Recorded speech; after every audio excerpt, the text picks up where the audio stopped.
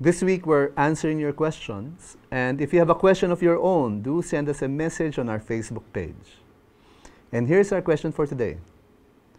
I am working in one of the government agencies and bago lang po ako sa work.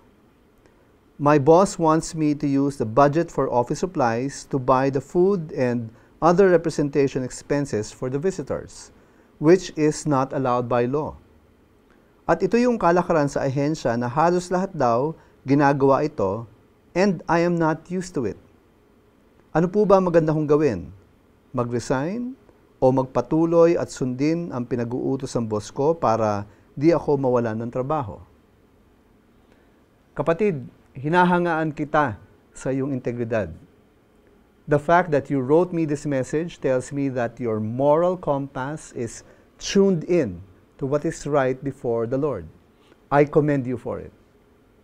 At the same time, I can understand the difficult situation you are in. May utos sa iyo ang boss mo na alam mong hindi tama, labag sa batas. Pero ayon sa sinabi mo, kalakaran na ito at kung hindi ka sumunod, baka mawalan ka ng trabaho.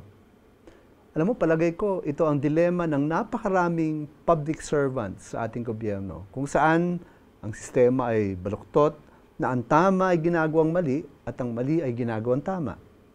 At kung saan ang karamihan ng mga tao sa ahensya ng gobyerno ay sanay na sa kabuktutang ito. Sa estima ko ay minority lang ang mga katulad mong ganito sa lahat ng sangay ng gobyerno. Pero kung tutuusin ay dapat ang katulad mo ang majority. At alam mo na kung ikaw ay bumigay, pumayag na lang sa gusto ng boss mo, kakainin ka na rin ng sistema. Magiging katulad ka na rin ng iba. May sinabi ang Panginoong Jesus na maaari nating tayuan sa iyong sitwasyon. You are the salt of the earth. But if salt has lost its taste, how shall its saltiness be restored? It is no longer good for anything except to be thrown out and trampled under people's feet.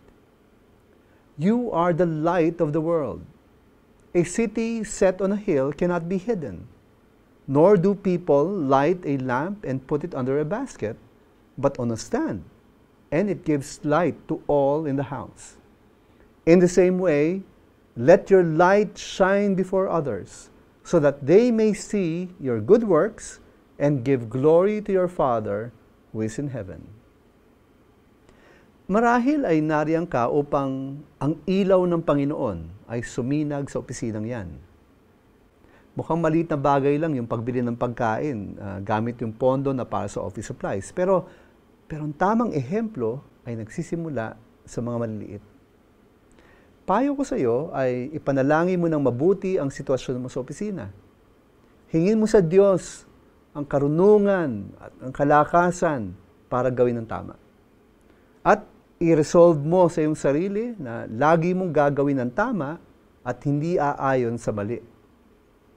Hingin mo ang pabor ng Diyos na hindi ka malagay sa masama dahil sa iyong paninindigan. Marahil pwede mong kausapin ang boss mo na nababagabag ang iyong konsensya kung ginagamit yung pondo sa mga bagay na hindi nararapat. Sabi mo sa kanya na nais mong sundin si Jesus sa buhay mo.